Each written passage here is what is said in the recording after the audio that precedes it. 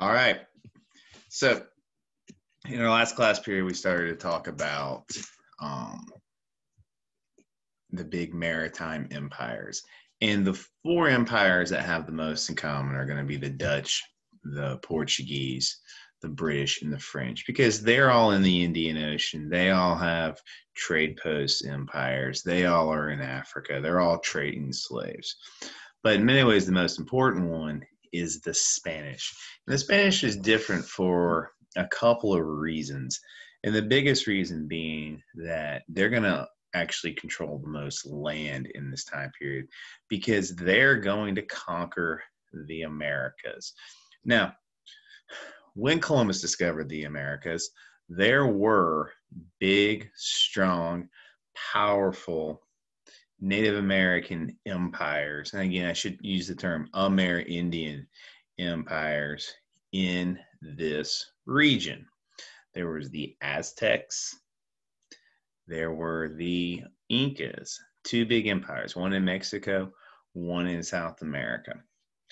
The Spanish were able to destroy these empires and take over these empires and conquer the Americas very, very, very, very quickly because they have some advantages that Native American groups don't have. Guns, steel, and horses are all things that Europeans have that Native American groups did not have these technologies or these animals.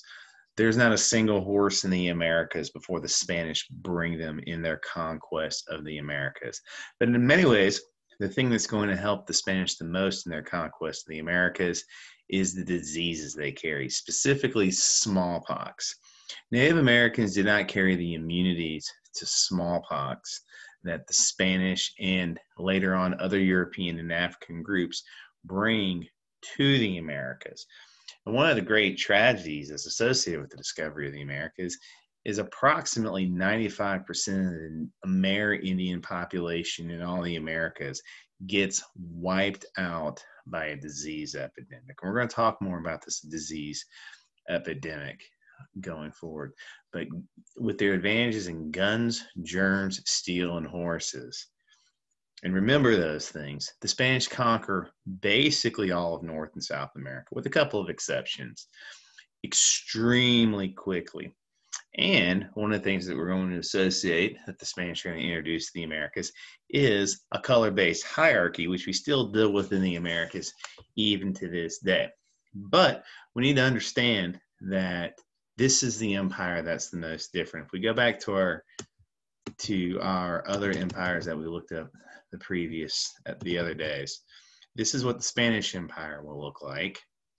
Big, powerful, lots and lots and lots of territory in the Americas and the Philippines versus what these other empires look like. This is the Dutch, trade posts. This is the British, territory in the Americas, but mostly trade posts in India and Africa. And this is what the French looks like. Again, trade posts in the Indian Ocean and Africa, and a little bit of land in the Americas. And we've already talked about the Portuguese Empire in a lot of depth. So what we have are these five empires, these five maritime empires. And we've never seen maritime empires before. We've never seen groups of people control territories overseas. And we talked about how these maritime empires are going to be able to do that. Well, what you're going to see for the first time as a result of these maritime empires that are a byproduct of European voyages of exploration is the first truly global exchange that's ever taken place. Before this, we had seen interregional exchanges, East Asia to the Muslim world or to South Asia, North Africa to West Africa, the Middle East to East Africa. But what we had never seen is truly global interactions involving the entire world. And that's the biggest change that takes place. During this time period, we have a term for these new goods and things that get exchanged globally for the first time in the post-Columbus world. And we call this exchange the Columbian exchange. The Columbian exchange is the exchange of food, people, disease, plants, and religions that takes place between Europe, Africa, the Americas, and Asia in the post-Columbus world. I would argue that this is probably the most impactful thing that we'll actually look at in this class all year. Things that happen in the post-Columbus world are going to shape the modern world so dramatically and in so many different impactful ways. And so many things that we benefit from and struggle with today are a byproduct of the Columbian exchange. So you really need to know the term. Now, this is just some of the things that get exchanged.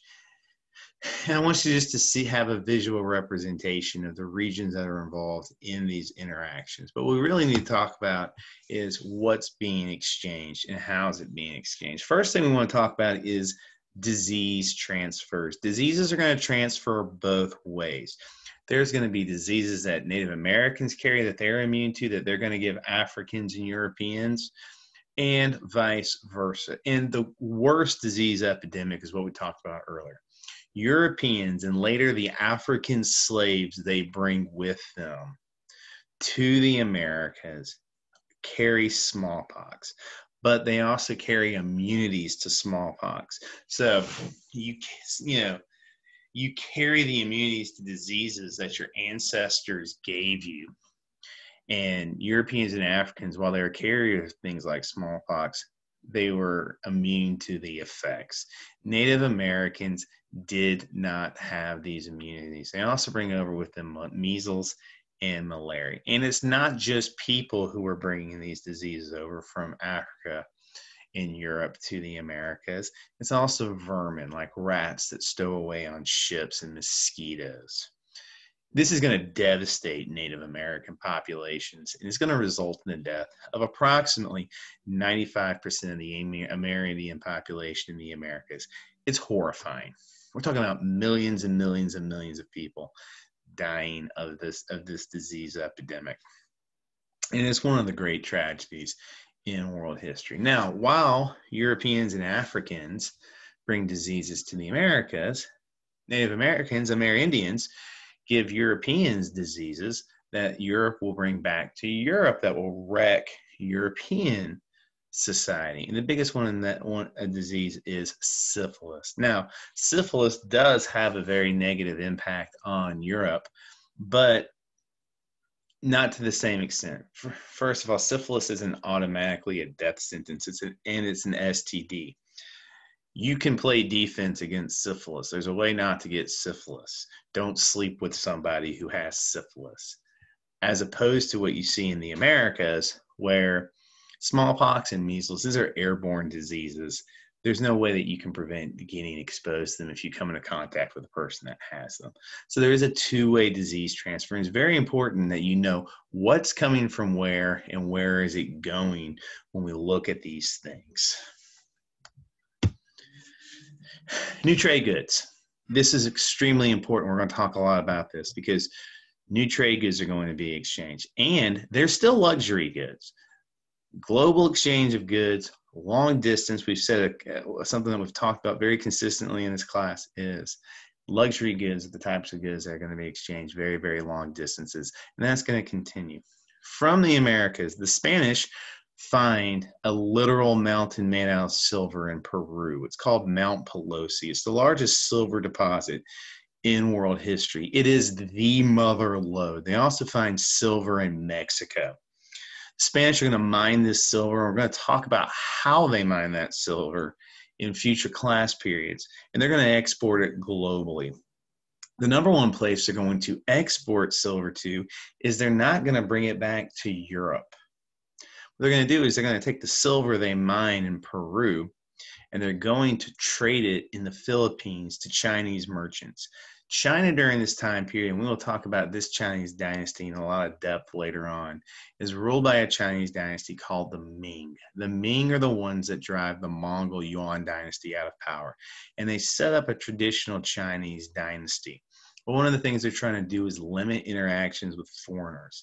Well, in order to trade with them, the Spanish colonized the Philippines. And I had talked about that in a couple of videos ago. And what would happen is the Spanish would trade their very valuable silver to the Ming through the Philippines. And in return for their silver, they would get even more valuable Asian luxury goods like silk, which was still the highest quality silk in the world at this time, like porcelain. And then they would take those back through the Americas and then all the way back to Europe and sell it in European markets at an enormous profit. So the Spanish aren't mining silver and bringing it back to Europe. They're mining silver, trading it for even more valuable Asian luxury goods, and then they're taking those luxury goods back to Europe and selling them for just an enormous profit. You're going to see groups of people in the Americas grow sugar. The first group to do this are going to be the Portuguese in Brazil.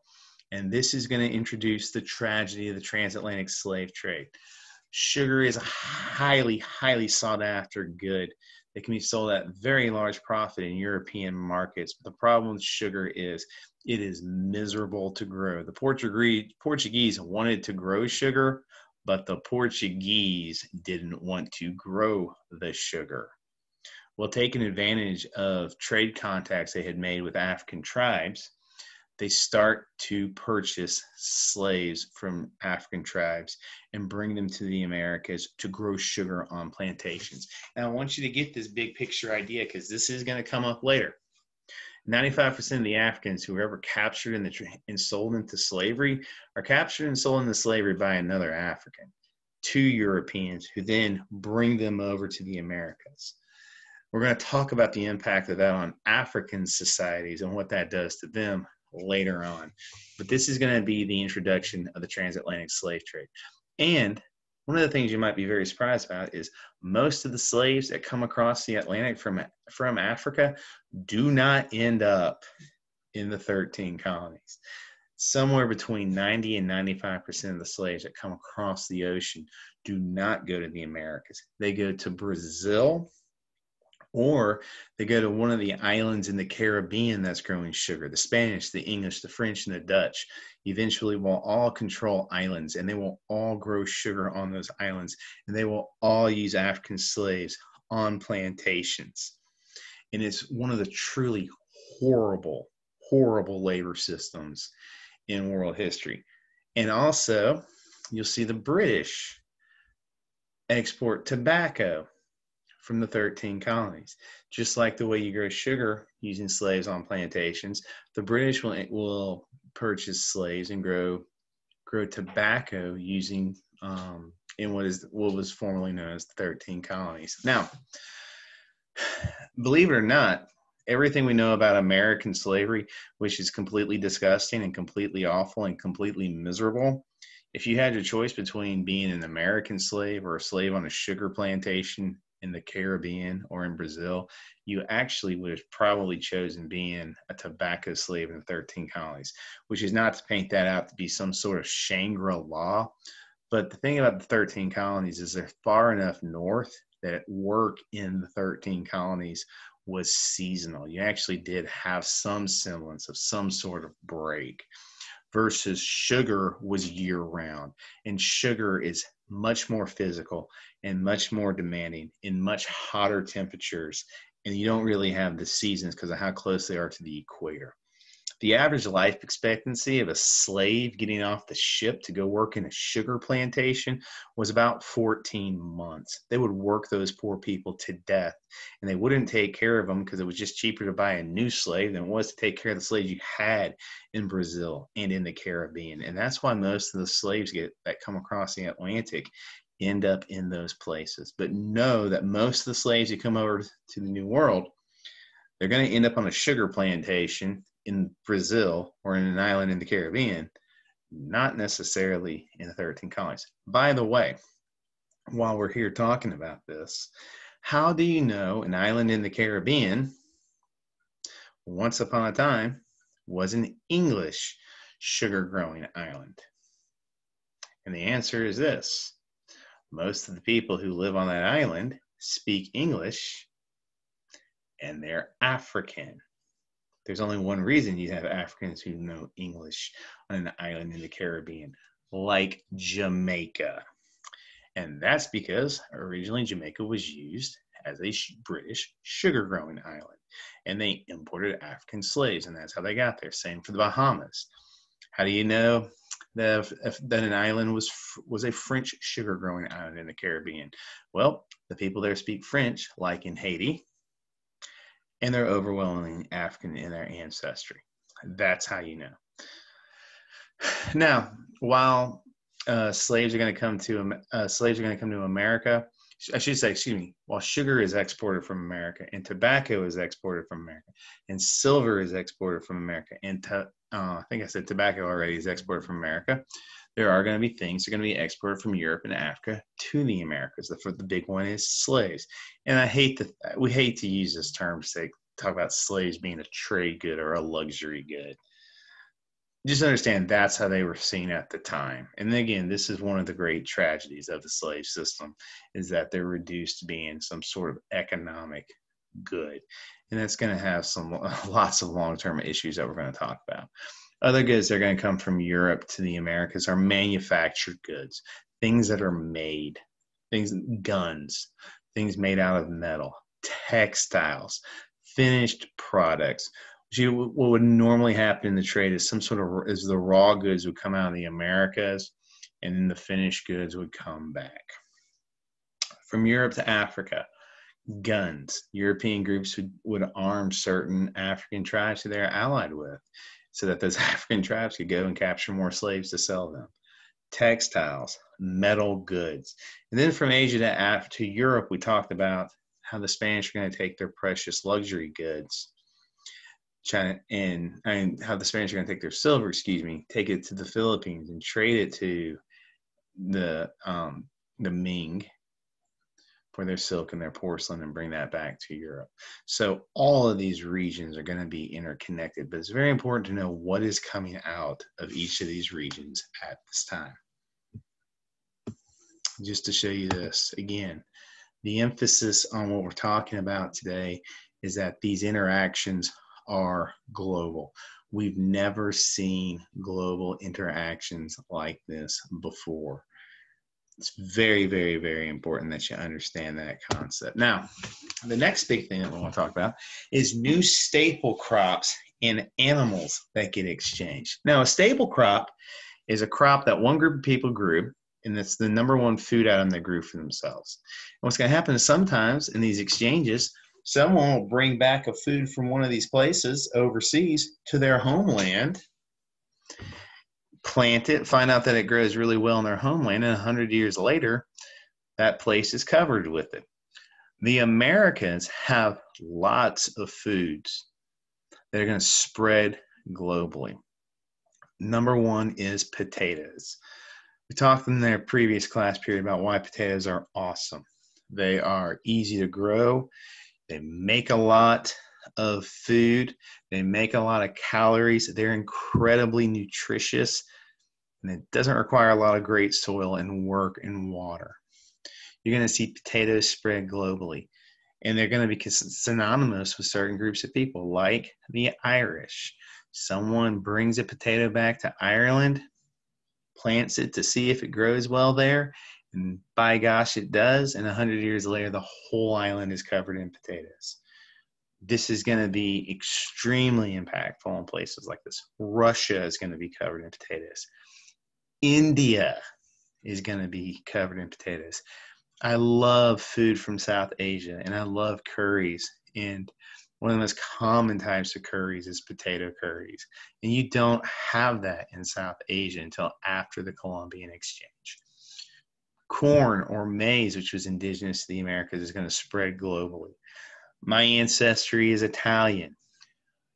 All of northern Italy, the national dish of that region is polenta.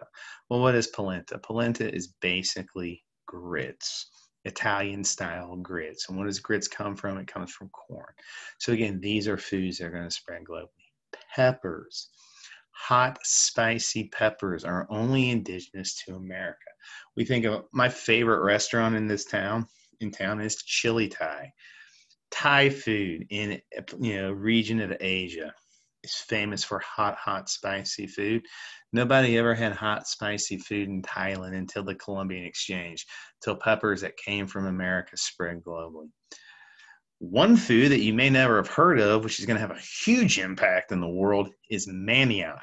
Manioc is a native root vegetable in the Americas that's going to make its way to Africa. In Africa, even to this day, tens and tens and tens of millions of people in Africa eat manioc as a staple food of their diet every day of their lives. And also tomatoes. There's going to be food that comes from Africa to the Americas. Slaves are going to bring with them rice and okra and bananas. Bananas are not indigenous to the Americas. They are brought by African slaves across the Atlantic to the Americas. From Europe to Americas, citrus trees. Citrus is not indigenous to the Americas. Peach trees, apple trees, all these types of fruit trees are not indigenous to this region. And also, they're going to introduce large domesticated animals to the Americas. The Americas do not have any of these animals: horses, pigs, chicken, and cattle.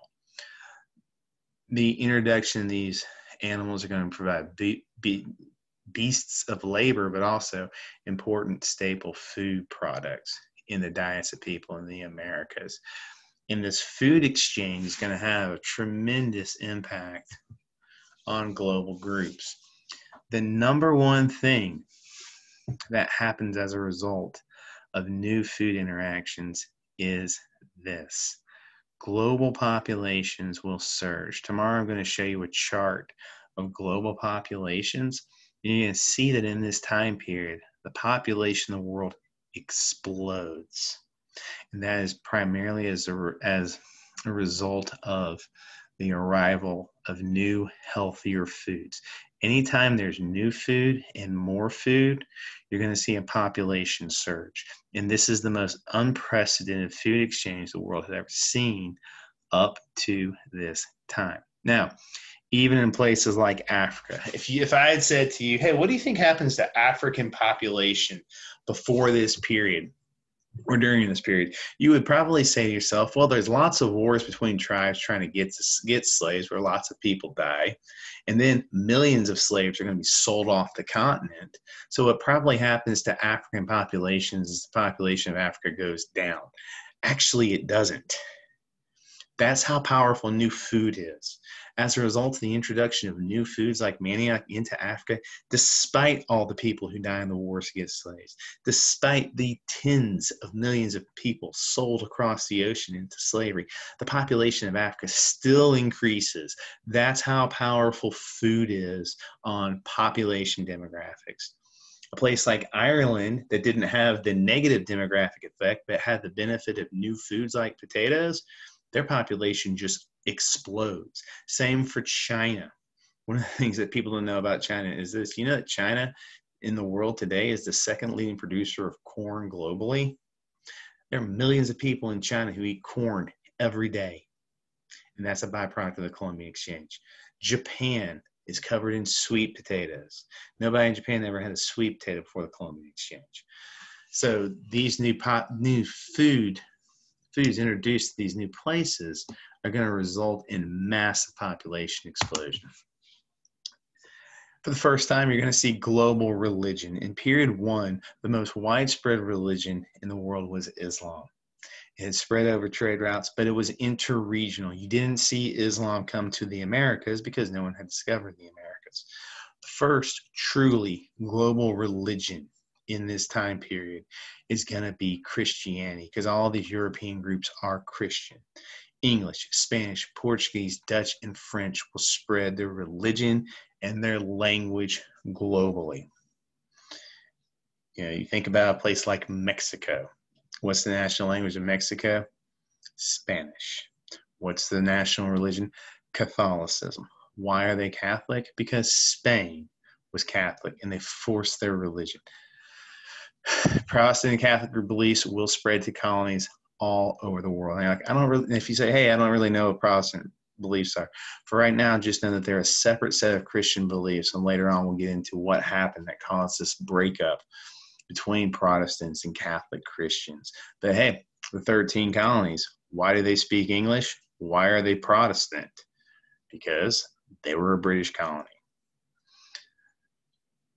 African languages and their native religious beliefs will spread to the Americas. The slaves that come over to the Americas, They are going to bring their language, their culture, and their belief systems to the Americas. So while the big spread of religion and language is European, you also see the introduction of African languages to the Americas for the first time. And we're going to talk more about some unique African religious beliefs in the Americas going forward. But for right now, you just need to know that these exchanges are taking place globally, and who is driving all these food and disease and luxury good in exchange of peoples and religions and languages. It's Europeans. And that's the big change from this period, in this period from the previous period. Why did Europe go from insignificant in period 1 to so significant? And this answer is simple. They discovered the Americas. They discovered these new global trade routes. And now all of a sudden they have so much more resources than everyone else that they're going to begin to exploit them. One other thing I'd like to say about these groups of people. Maritime empires in this time period do not have all the same traits as the land-based trade routes that we talked about. One of the things that these groups of people are not going to do is practice religious tolerance. And they're also not going to incorporate native groups of people into their governments.